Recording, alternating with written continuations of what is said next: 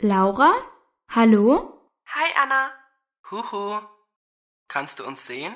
Hey Simon. Ja, ich sehe euch. Super. Und? Wie ist es in Köln? Gefällt es dir?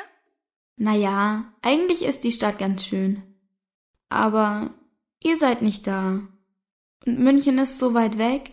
Du fehlst uns auch, Anna. Echt? Na klar. Was denkst du denn? Aber jetzt erzähl doch mal.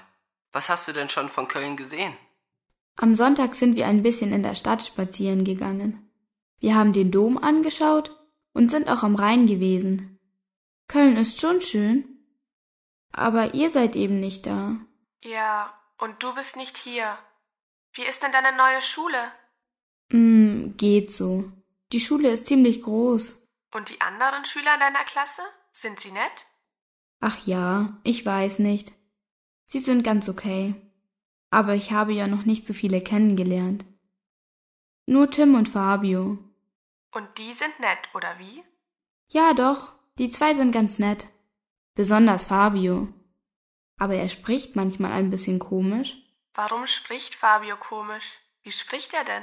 Naja, hier in Köln sprechen die Leute irgendwie anders. Fabio hat mich zum Beispiel gestern gefragt, magst du Koche? Koche? Was heißt das denn?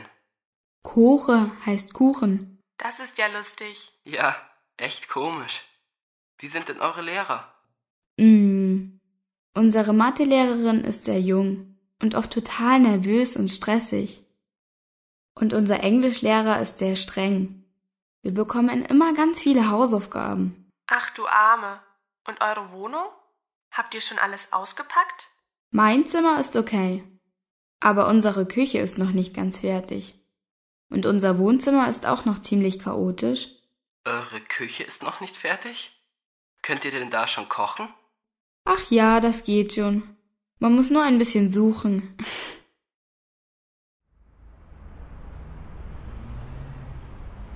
Fleischerei Niedecken.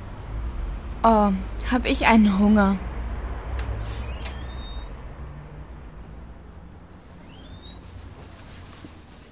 Grüß Gott. Hallo? Guten Tag. Was darf es denn sein? Ich möchte bitte 2 Fleischpflanzerl. Wie bitte? Was möchtest du? Na, die Fleischpflanzerl da, bei den Würstchen. Ach so, du meinst die Frikadellen. In Köln heißt das Frikadelle. Möchtest du sie kalt oder warm? Warm bitte. Hier bitte, das macht 2,20 €. Danke und guten Appetit. Vielen Dank.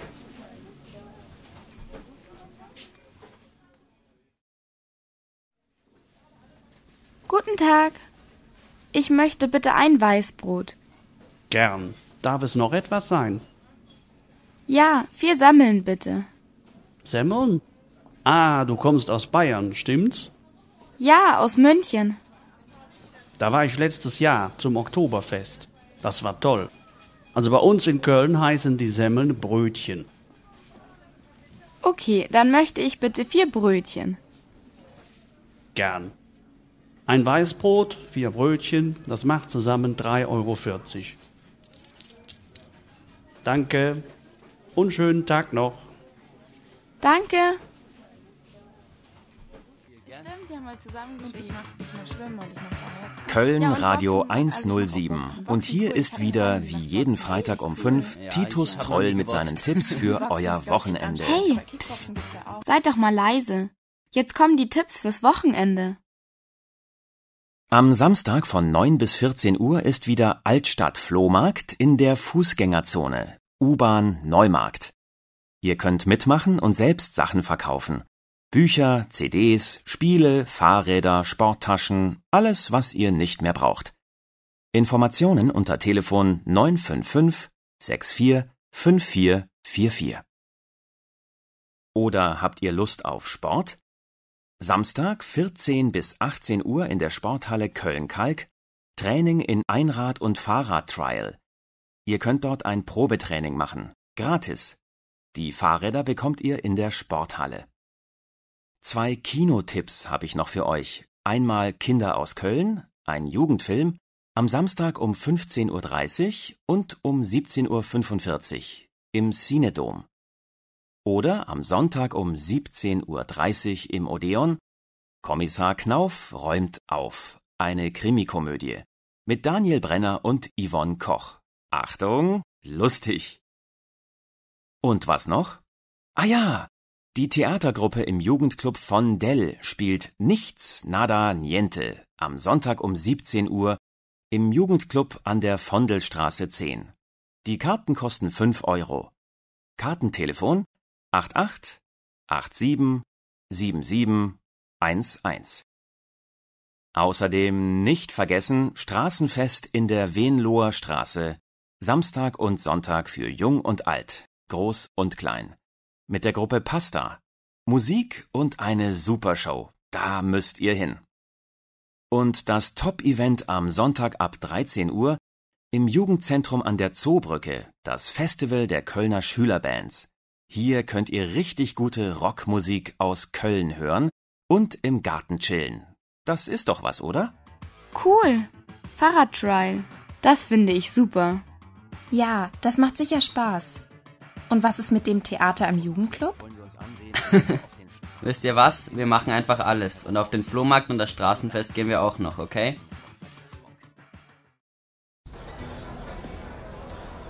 Boah, hier ist ja total viel los. So viele Leute. Das ist hier immer so. Wir Kölner feiern eben gern. Und, was machen wir jetzt? Ah, hier ist ein Programm. Guck mal, Anna. 17:15 Uhr. Zumba mit Ben Becks. Wollen wir da mitmachen? Komm, wir gehen ein bisschen tanzen. Hast du Lust? Na gut, okay. Aber können wir vorher noch etwas essen? Ich habe Hunger. Du nicht, Luisa? Doch, ein bisschen schon. Und was essen wir? Bratwurst oder Hähnchen? Hähnchen schmeckt mir nicht. Dann lieber eine Bratwurst. Ja, okay. Möchtest du auch Pommes? Nein.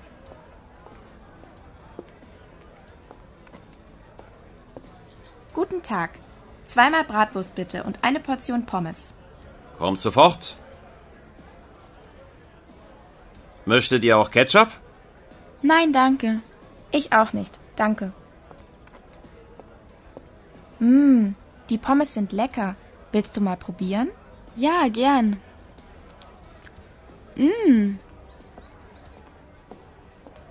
Und? Gehen wir jetzt mal in das Zelt? Es ist fast 5 Uhr. Der Zumba-Kurs fängt gleich an. Ja, klar. Hey, Anna, Moment, warte mal. Siehst du den Jungen da? Den kenne ich. Das ist doch Philipp, mein Nachbar. Bist du sicher? Klar. Psst, nichts sagen. Hi, na rate mal, wer bin ich? Keine Ahnung, kenne ich dich? Oh, Entschuldigung, ich habe, Kein Problem, ich bin Niklas. Und ihr? Gehen wir zum Straßenfest? Keine Lust. Ich will nicht zum Straßenfest gehen. Nun komm schon. Ich will aber nicht zum Straßenfest gehen. Okay, dann frage ich eben Tim. ist das kalt. Was machen wir denn jetzt? Keine Ahnung. Hast du Durst? Nein, ich habe keinen Durst. Dann gehen wir jetzt zum Zumba? Für mich kein Zumba, bitte. Ich will nicht mehr tanzen. Ich bin ganz nass und es ist so kalt. Da möchtest du auch nicht Autoscooter fahren, richtig? Richtig. Das möchte ich auch nicht. Das macht jetzt keinen Spaß, finde ich. Was möchtest du denn? Wir können zu mir gehen. Ich kann dir Fotos aus München zeigen. Vom Oktoberfest. Magst du? Ja, das finde ich super. Und, Anna? Ja? Können wir bei dir einen Tee machen? Na klar. Also los. Schnell zur U-Bahn. Ih.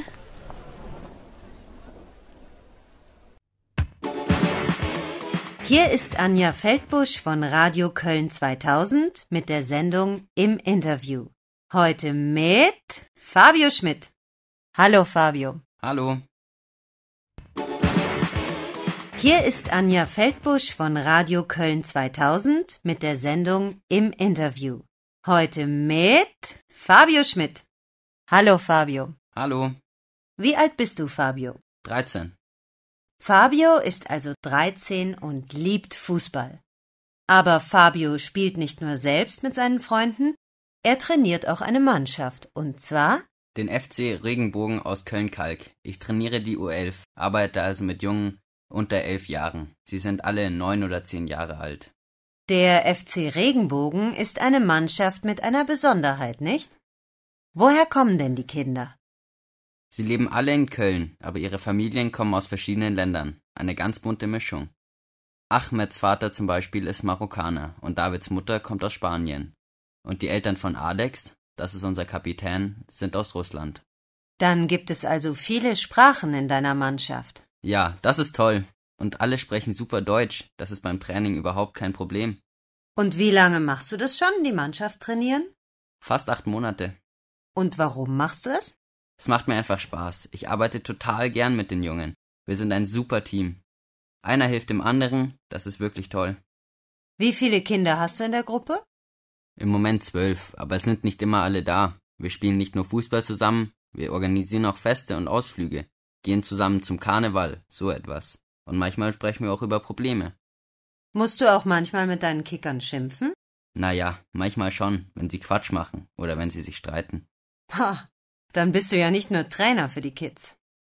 Naja, oft bin ich auch wie ein großer Bruder für die Jungs. Und hast du nie Probleme in der Schule? Ich meine, du bist ja viele Stunden mit den Jungen zusammen. Probleme nicht, aber ich bin auch kein sehr guter Schüler. Naja, ich muss keine super tollen Noten haben. Außer in Sport. Ich möchte mit den Kids Fußball spielen und ein paar Spiele mit ihnen gewinnen. Na dann, viel Erfolg und viel Spaß zusammen. Danke, dass du hier warst, Fabio. Mach's gut und viele Grüße an deine Mannschaft. Danke, tschüss.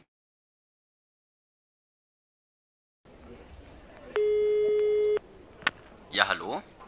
Hi, Fabio. Anna, hi. Na, wie geht's? Ach ja, ganz gut. Ich habe gerade etwas über Liebesschlösser gelesen. Und dass es auf der Hohenzollernbrücke so viele gibt? Das stimmt. Ich will zu Fuß hingehen, aber ich glaube, ich finde den Weg nicht. Wo bist du denn jetzt? Ja, keine Ahnung. Irgendwo im Zentrum. Die Straße hier heißt... Warte mal. Hühnergasse. Kennst du die? Ja, die kenne ich. Bis zur Hohenzollernbrücke ist es nicht weit. Aber wie muss ich denn jetzt gehen? Also pass auf, du gehst die Hühnergasse bis zum Ende und an der Ecke nach links. An der nächsten Kreuzung gehst du dann nach rechts. Okay, also zuerst nach links, dann nach rechts. Du bist dann in der Lindgasse. Dann gehst du einfach immer geradeaus bis zum Fischmarkt. Und dann nach links. In der Nähe ist eine Kirche. Fischmarkt, Kirche. Boah, das ist aber kompliziert. Kompliziert? Ach, weißt du was? Du holst dir jetzt ein Eis, gehst die Hühnergasse bis zum Ende und wartest da auf mich. Ich bin in 10 Minuten bei dir. Und dann gehen wir zusammen zur Hohenzollernbrücke. Wirklich? Hast du Zeit? Ja, ich bin gleich da. Okay, ich warte. Bis gleich. Ja, bis gleich. Sag mal, wollt ihr jetzt wirklich Hausaufgaben machen? Wir können doch noch kurz in den Park gehen oder ein bisschen am Computer spielen oder... Fabio, ihr habt gesagt, wir machen zusammen Hausaufgaben. Und ihr helft mir in Mathe. Ich bin echt schlecht in Mathe. Klar, das haben wir versprochen. Stimmt's, Fabio? Also, was haben wir denn auf? Also in Deutsch... Frau Homburg hat gesagt, wir sollen den Aufsatz vorbereiten. Was ist nochmal das Thema? Handyverbot in der Schule. Wir sollen Argumente dafür und dagegen finden. Aha, und was haben wir sonst noch auf? Mathe. Wir sollen die Aufgaben 5 und 6 auf Seite 37 machen. Das sieht ziemlich schwierig aus. Hoffentlich versteht ihr das. Kein Problem für Tim, unser kleines Mathe-Genie. Er findet immer die richtige Lösung. Er hat nur super Noten in Mathe. Stimmt doch, Tim, oder? Naja, also ich mag Mathe eben. Das war schon immer mein Lieblingsfach. Und was ist mit Englisch und Chemie? In Englisch sollen wir die Fehler korrigieren und das Diktat üben. Und in Chemie die Formeln lernen. Aber das machen wir nicht alles heute Nachmittag, oder? Deutsch und Mathe. Das ist wahrscheinlich genug. Ja, finde ich auch. Gut, dann fangen wir mit Mathe an. Einverstanden, Tim? Okay, was hast du denn nicht verstanden, Anna? Hier, schau. Ich verstehe schon die Frage nicht. Kannst du mir das erklären? Ja, das ist eigentlich nicht schwer. Ihr könnt schon mal anfangen. Ich hol uns mal Saft und ein paar Chips. Ihr mögt doch Chips. Fabio, hey, du sollst hier mit uns Hausaufgaben machen. Ich hab aber Durst und ein bisschen Hunger eigentlich auch und... Hey, ich habe eine Idee. Wir können vielleicht später etwas vom Asia-Imbiss essen. Ich kenne da einen, der ist super. Oh ja, keine schlechte Idee. Mal sehen. Vielleicht später. Aber jetzt arbeiten wir erstmal.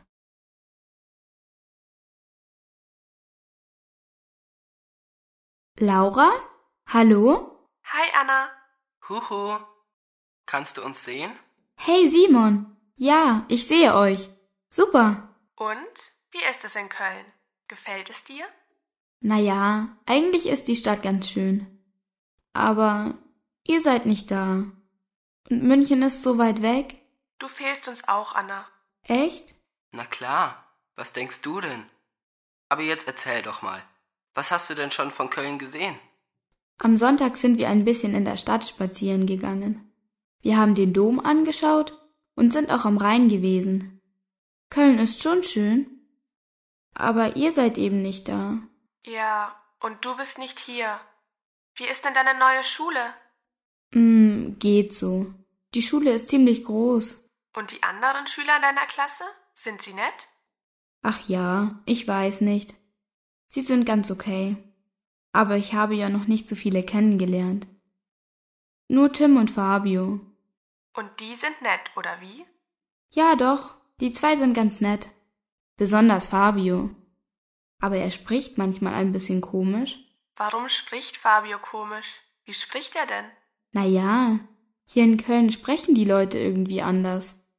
Fabio hat mich zum Beispiel gestern gefragt, magst du Koche? Koche? Was heißt das denn?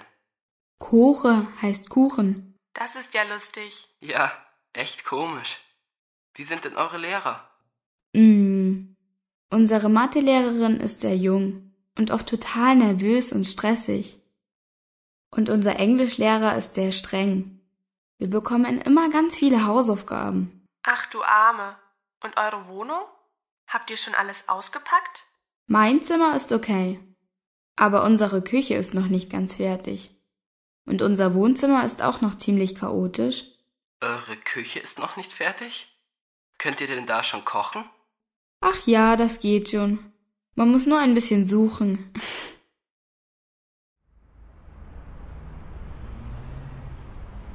Fleischerei Niedecken. Oh, hab ich einen Hunger.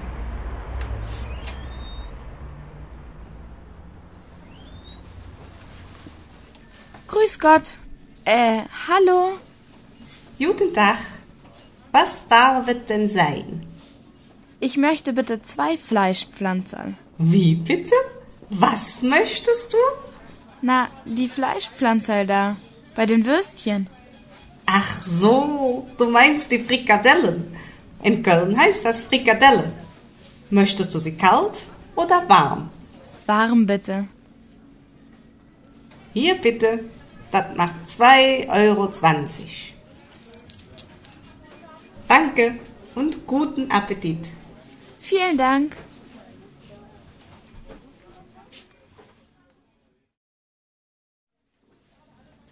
Guten Tag. Ich möchte bitte ein Weißbrot. Gern. Darf es noch etwas sein? Ja, 4 Semmeln bitte. Semmeln? Ah, du kommst aus Bayern, stimmt's? Ja, aus München. Da war ich letztes Jahr zum Oktoberfest. Das war toll. Also bei uns in Köln heißen die Semmeln Brötchen. Okay, dann möchte ich bitte 4 Brötchen. Gern. Ein Weißbrot, 4 Brötchen, das macht zusammen 3,40 €. Danke und schönen Tag noch.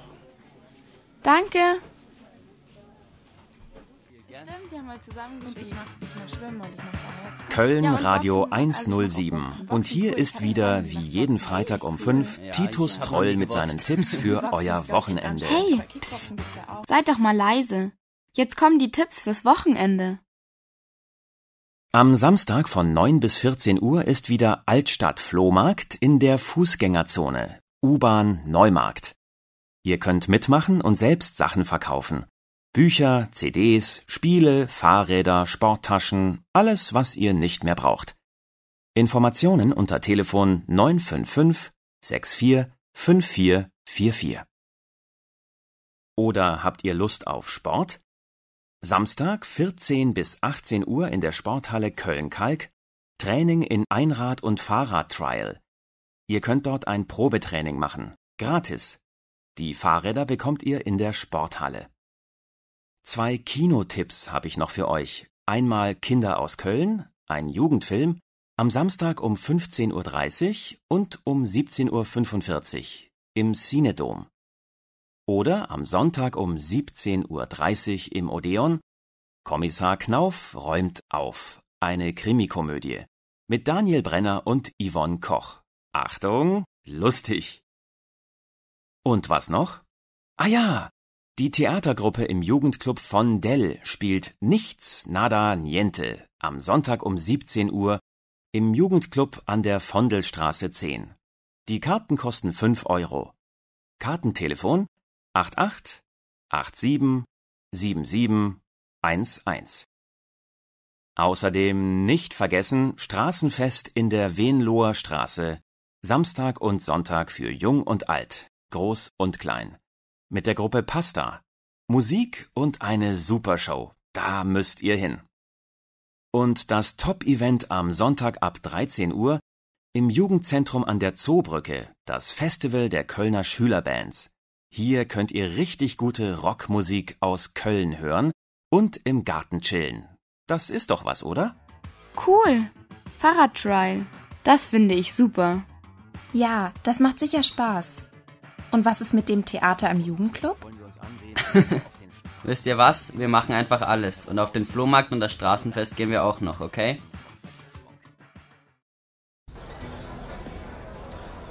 Boah, hier ist ja total viel los. So viele Leute. Das ist hier immer so. Wir Kölner feiern eben gern. Und, was machen wir jetzt? Ah, hier ist ein Programm. Guck mal, Anna. 17:15 Uhr. Zumba mit Ben Becks.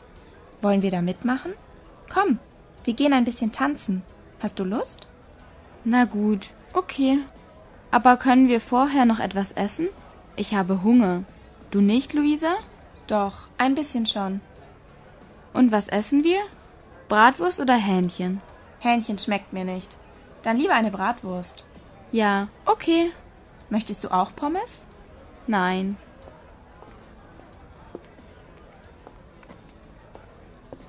Guten Tag. 2-mal Bratwurst bitte und eine Portion Pommes. Kommt sofort. Möchtet ihr auch Ketchup? Nein, danke. Ich auch nicht, danke. Die Pommes sind lecker. Willst du mal probieren? Ja, gern.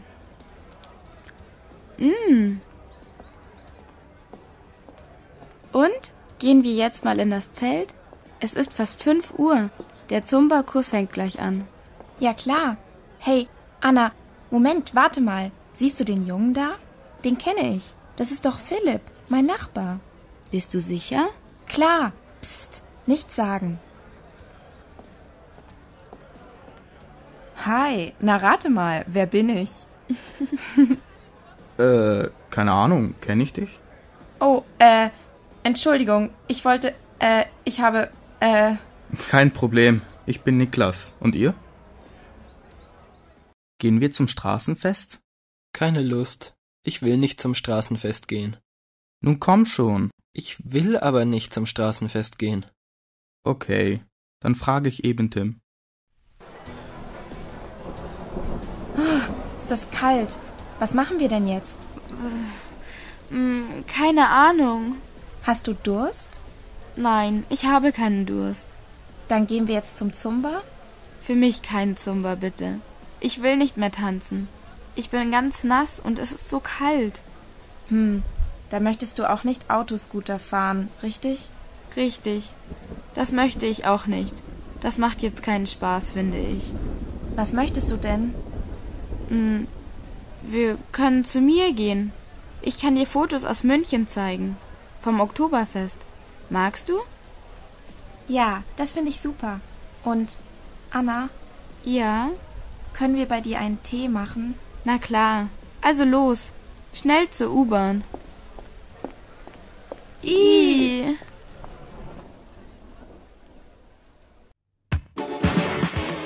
Hier ist Anja Feldbusch von Radio Köln 2000 mit der Sendung Im Interview. Heute mit Fabio Schmidt. Hallo Fabio. Hallo. Hier ist Anja Feldbusch von Radio Köln 2000 mit der Sendung Im Interview. Heute mit Fabio Schmidt. Hallo Fabio. Hallo. Wie alt bist du, Fabio? 13. Fabio ist also 13 und liebt Fußball. Aber Fabio spielt nicht nur selbst mit seinen Freunden, er trainiert auch eine Mannschaft, und zwar Den FC Regenbogen aus Köln-Kalk. Ich trainiere die U11, arbeite also mit Jungen unter 11 Jahren. Sie sind alle 9 oder 10 Jahre alt. der FC Regenbogen ist eine Mannschaft mit einer Besonderheit, nicht? Woher kommen denn die Kinder? Sie leben alle in Köln, aber ihre Familien kommen aus verschiedenen Ländern. Eine ganz bunte Mischung. Ahmeds Vater zum Beispiel ist Marokkaner und Davids Mutter kommt aus Spanien. Und die Eltern von Alex, das ist unser Kapitän, sind aus Russland. Dann gibt es also viele Sprachen in deiner Mannschaft. Ja, das ist toll. Und alle sprechen super Deutsch. Das ist beim Training überhaupt kein Problem. Und wie lange machst du das schon, die Mannschaft trainieren? Fast 8 Monate. Und warum machst du es? Es macht mir einfach Spaß. Ich arbeite total gern mit den Jungen. Wir sind ein super Team. Einer hilft dem anderen, das ist wirklich toll. Wie viele Kinder hast du in der Gruppe? Im Moment 12, aber es sind nicht immer alle da. Wir spielen nicht nur Fußball zusammen, wir organisieren auch Feste und Ausflüge, gehen zusammen zum Karneval, so etwas. Und manchmal sprechen wir auch über Probleme. Musst du auch manchmal mit deinen Kickern schimpfen? Naja, manchmal schon, wenn sie Quatsch machen oder wenn sie sich streiten. Ha, dann bist du ja nicht nur Trainer für die Kids. Naja, oft bin ich auch wie ein großer Bruder für die Jungs. Und hast du nie Probleme in der Schule? Ich meine, du bist ja viele Stunden mit den Jungen zusammen. Probleme nicht, aber ich bin auch kein sehr guter Schüler. Naja, ich muss keine super tollen Noten haben. Außer in Sport. Ich möchte mit den Kids Fußball spielen und ein paar Spiele mit ihnen gewinnen. Na dann, viel Erfolg und viel Spaß zusammen. Danke, dass du hier warst, Fabio. Mach's gut und viele Grüße an deine Mannschaft. Danke, tschüss.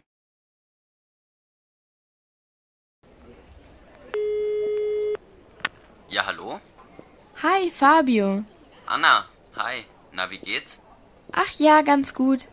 Ich habe gerade etwas über Liebesschlösser gelesen. Und dass es auf der Hohenzollernbrücke so viele gibt? Das stimmt. Ich will zu Fuß hingehen, aber ich glaube, ich finde den Weg nicht. Wo bist du denn jetzt? Ja, keine Ahnung. Irgendwo im Zentrum. Die Straße hier heißt... Warte mal. Hühnergasse. Kennst du die? Ja, die kenne ich. Bis zur Hohenzollernbrücke ist es nicht weit. Aber wie muss ich denn jetzt gehen? Also pass auf, du gehst die Hühnergasse bis zum Ende und an der Ecke nach links. An der nächsten Kreuzung gehst du dann nach rechts. Okay, also zuerst nach links, dann nach rechts. Du bist dann in der Lindgasse. Dann gehst du einfach immer geradeaus bis zum Fischmarkt. Und dann nach links. In der Nähe ist eine Kirche. Fischmarkt, Kirche. Boah, das ist aber kompliziert. Kompliziert? Ach, weißt du was? Du holst dir jetzt ein Eis, gehst die Hühnergasse bis zum Ende und wartest da auf mich. Ich bin in 10 Minuten bei dir. Und dann gehen wir zusammen zur Hohenzollernbrücke. Wirklich? Hast du Zeit? Ja, ich bin gleich da. Okay, ich warte. Bis gleich. Ja, bis gleich. Sag mal, wollt ihr jetzt wirklich Hausaufgaben machen? Wir können doch noch kurz in den Park gehen oder ein bisschen am Computer spielen oder... Fabio, ihr habt gesagt, wir machen zusammen Hausaufgaben. Und ihr helft mir in Mathe. Ich bin echt schlecht in Mathe. Klar, das haben wir versprochen. Stimmt's, Fabio? Also, was haben wir denn auf? Also in Deutsch. Frau Homburg hat gesagt, wir sollen den Aufsatz vorbereiten. Was ist nochmal das Thema? Handyverbot in der Schule. Wir sollen Argumente dafür und dagegen finden. Aha, und was haben wir sonst noch auf? Mathe. Wir sollen die Aufgaben 5 und 6 auf Seite 37 machen. Das sieht ziemlich schwierig aus. Hoffentlich versteht ihr das. Kein Problem für Tim, unser kleines Mathe-Genie. Er findet immer die richtige Lösung. Er hat nur super Noten in Mathe. Stimmt doch, Tim, oder? Naja, also ich mag Mathe eben. Das war schon immer mein Lieblingsfach. Und was ist mit Englisch und Chemie?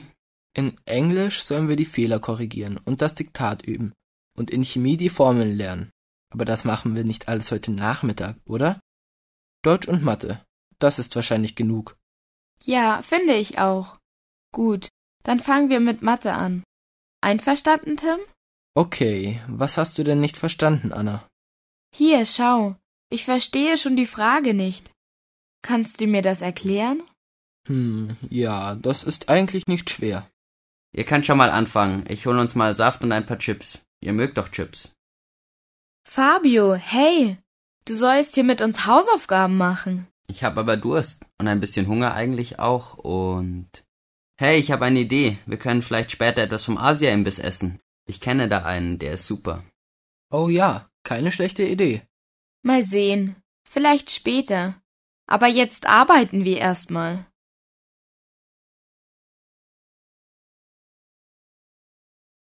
Laura? Hallo? Hi, Anna. Huhu. Kannst du uns sehen? Hey, Simon. Ja, ich sehe euch. Super. Und? Wie ist es in Köln? Gefällt es dir? Naja, eigentlich ist die Stadt ganz schön. Aber ihr seid nicht da. Und München ist so weit weg. Du fehlst uns auch, Anna. Echt? Na klar. Was denkst du denn? Aber jetzt erzähl doch mal. Was hast du denn schon von Köln gesehen? Am Sonntag sind wir ein bisschen in der Stadt spazieren gegangen. Wir haben den Dom angeschaut und sind auch am Rhein gewesen. Köln ist schon schön. Aber ihr seid eben nicht da.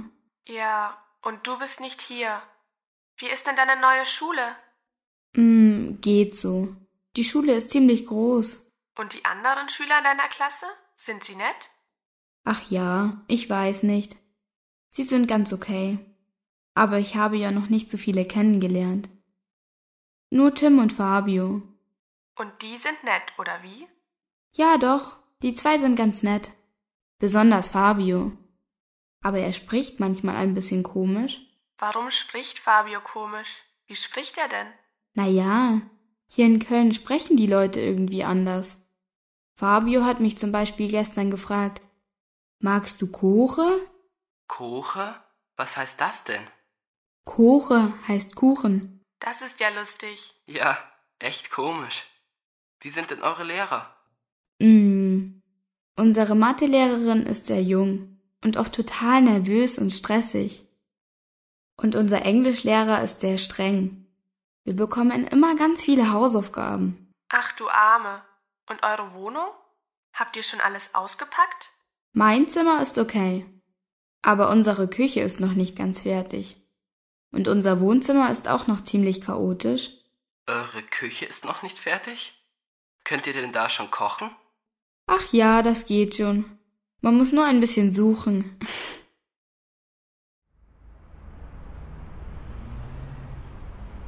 Fleischerei Niedecken. Oh, hab ich einen Hunger.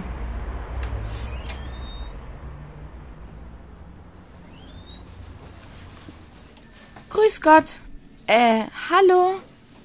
Guten Tag. Was darf es denn sein? Ich möchte bitte 2 Fleischpflanzerl. Wie bitte? Was möchtest du? Na, die Fleischpflanzerl da, bei den Würstchen. Ach so, du meinst die Frikadellen. In Köln heißt das Frikadelle. Möchtest du sie kalt oder warm? Warm bitte. Hier bitte, das macht 2,20 €. Danke und guten Appetit. Vielen Dank.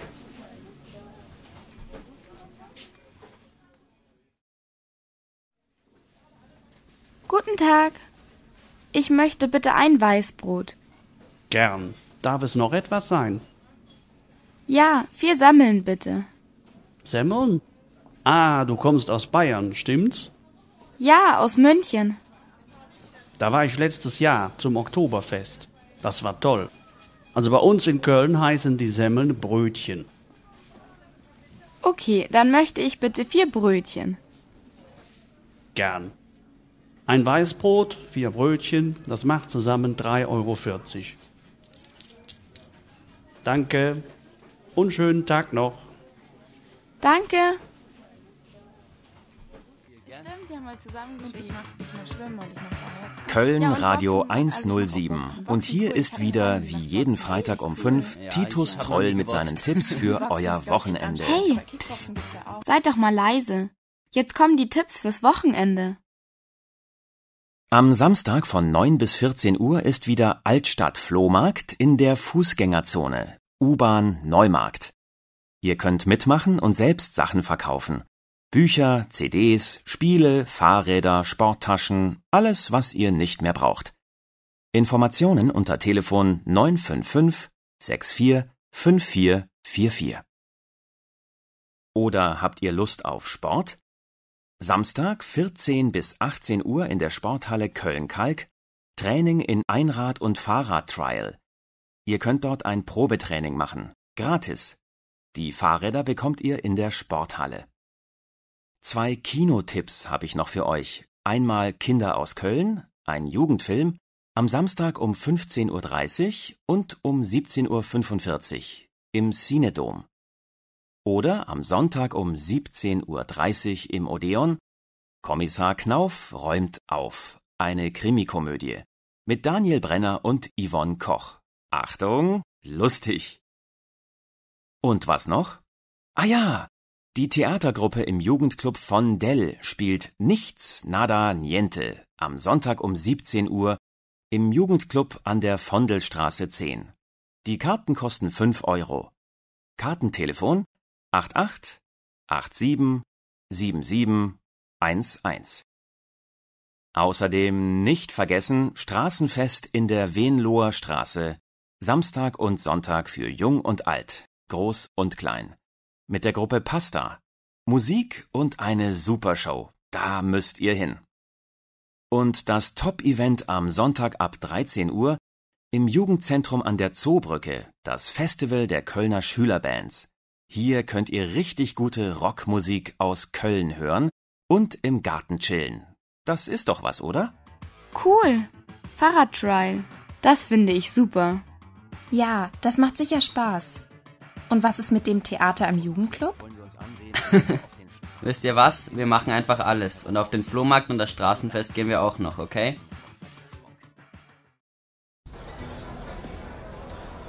Boah, hier ist ja total viel los. So viele Leute. Das ist hier immer so. Wir Kölner feiern eben gern. Und, was machen wir jetzt? Ah, hier ist ein Programm. Guck mal, Anna. 17:15 Uhr. Zumba mit Ben Becks. Wollen wir da mitmachen? Komm, wir gehen ein bisschen tanzen. Hast du Lust? Na gut, okay. Aber können wir vorher noch etwas essen? Ich habe Hunger. Du nicht, Luisa? Doch, ein bisschen schon. Und was essen wir? Bratwurst oder Hähnchen? Hähnchen schmeckt mir nicht. Dann lieber eine Bratwurst. Ja, okay. Möchtest du auch Pommes? Nein.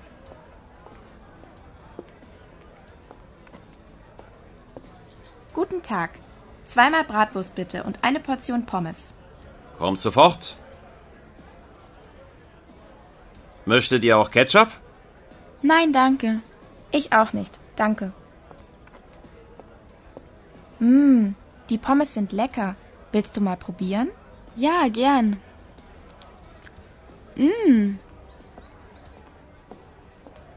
Und? Gehen wir jetzt mal in das Zelt? Es ist fast 5 Uhr. Der Zumba-Kurs fängt gleich an. Ja, klar. Hey, Anna, Moment, warte mal. Siehst du den Jungen da? Den kenne ich. Das ist doch Philipp, mein Nachbar. Bist du sicher? Klar. Psst, nichts sagen. Hi, na rate mal, wer bin ich? Keine Ahnung, kenne ich dich? Oh, Entschuldigung, ich wollte, Kein Problem, ich bin Niklas. Und ihr? Gehen wir zum Straßenfest? Keine Lust. Ich will nicht zum Straßenfest gehen. Nun komm schon. Ich will aber nicht zum Straßenfest gehen. Okay, dann frage ich eben Tim. Ist das kalt? Was machen wir denn jetzt? Keine Ahnung. Hast du Durst? Nein, ich habe keinen Durst. Dann gehen wir jetzt zum Zumba? Für mich kein Zumba, bitte. Ich will nicht mehr tanzen. Ich bin ganz nass und es ist so kalt. Da möchtest du auch nicht Autoscooter fahren, richtig? Richtig. Das möchte ich auch nicht. Das macht jetzt keinen Spaß, finde ich. Was möchtest du denn? Wir können zu mir gehen. Ich kann dir Fotos aus München zeigen. Vom Oktoberfest. Magst du? Ja, das finde ich super. Und, Anna? Ja? Können wir bei dir einen Tee machen? Na klar. Also los. Schnell zur U-Bahn. Ih.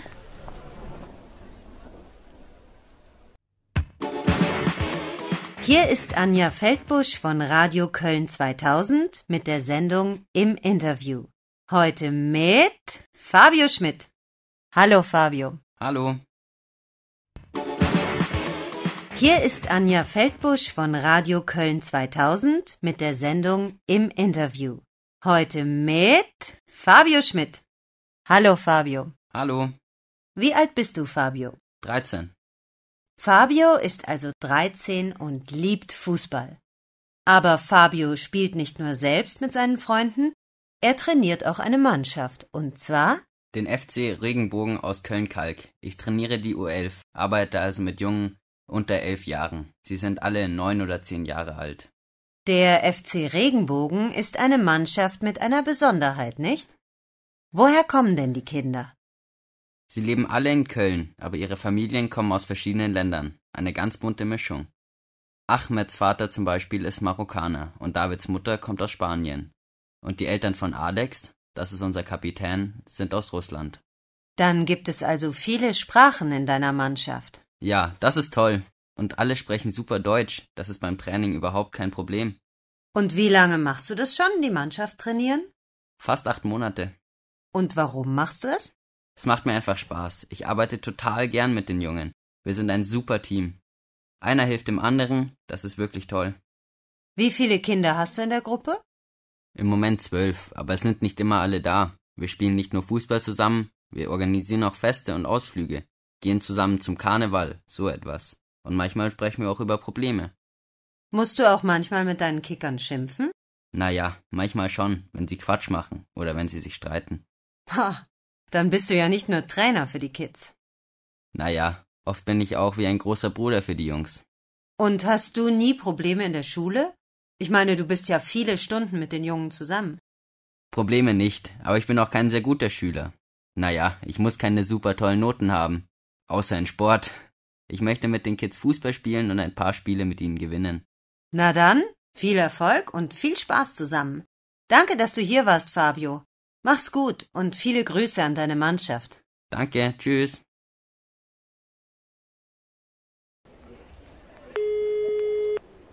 Ja, hallo? Hi, Fabio. Anna, hi. Na, wie geht's? Ach ja, ganz gut. Ich habe gerade etwas über Liebesschlösser gelesen. Und dass es auf der Hohenzollernbrücke so viele gibt? Das stimmt. Ich will zu Fuß hingehen, aber ich glaube, ich finde den Weg nicht. Wo bist du denn jetzt? Ja, keine Ahnung. Irgendwo im Zentrum. Die Straße hier heißt... Warte mal. Hühnergasse. Kennst du die? Ja, die kenne ich. Bis zur Hohenzollernbrücke ist es nicht weit. Aber wie muss ich denn jetzt gehen? Also pass auf, du gehst die Hühnergasse bis zum Ende und an der Ecke nach links. An der nächsten Kreuzung gehst du dann nach rechts. Okay, also zuerst nach links, dann nach rechts. Du bist dann in der Lindgasse. Dann gehst du einfach immer geradeaus bis zum Fischmarkt. Und dann nach links. In der Nähe ist eine Kirche. Fischmarkt, Kirche. Boah, das ist aber kompliziert. Kompliziert? Ach, weißt du was? Du holst dir jetzt ein Eis, gehst die Hühnergasse bis zum Ende und wartest da auf mich. Bin in 10 Minuten bei dir. Und dann gehen wir zusammen zur Hohenzollernbrücke. Wirklich? Hast du Zeit? Ja, ich bin gleich da. Okay, ich warte. Bis gleich. Ja, bis gleich. Sag mal, wollt ihr jetzt wirklich Hausaufgaben machen? Wir können doch noch kurz in den Park gehen oder ein bisschen am Computer spielen oder... Fabio, ihr habt gesagt, wir machen zusammen Hausaufgaben. Und ihr helft mir in Mathe. Ich bin echt schlecht in Mathe. Klar, das haben wir versprochen. Stimmt's, Fabio? Also, was haben wir denn auf? Also in Deutsch... Frau Homburg hat gesagt, wir sollen den Aufsatz vorbereiten. Was ist nochmal das Thema? Handyverbot in der Schule. Wir sollen Argumente dafür und dagegen finden. Aha, und was haben wir sonst noch auf? Mathe. Wir sollen die Aufgaben 5 und 6 auf Seite 37 machen. Das sieht ziemlich schwierig aus. Hoffentlich versteht ihr das. Kein Problem für Tim, unser kleines Mathe-Genie. Er findet immer die richtige Lösung. Er hat nur super Noten in Mathe. Stimmt doch, Tim, oder? Naja, also ich mag Mathe eben. Das war schon immer mein Lieblingsfach. Und was ist mit Englisch und Chemie? In Englisch sollen wir die Fehler korrigieren und das Diktat üben. Und in Chemie die Formeln lernen. Aber das machen wir nicht alles heute Nachmittag, oder? Deutsch und Mathe. Das ist wahrscheinlich genug. Ja, finde ich auch. Gut, dann fangen wir mit Mathe an. Einverstanden, Tim? Okay, was hast du denn nicht verstanden, Anna? Hier, schau. Ich verstehe schon die Frage nicht. Kannst du mir das erklären? Ja, das ist eigentlich nicht schwer. Ihr könnt schon mal anfangen. Ich hol uns mal Saft und ein paar Chips. Ihr mögt doch Chips. Fabio, hey, du sollst hier mit uns Hausaufgaben machen. Ich hab aber Durst und ein bisschen Hunger eigentlich auch und... Hey, ich habe eine Idee. Wir können vielleicht später etwas vom Asia-Imbiss essen. Ich kenne da einen, der ist super. Oh ja, keine schlechte Idee. Mal sehen. Vielleicht später. Aber jetzt arbeiten wir erstmal.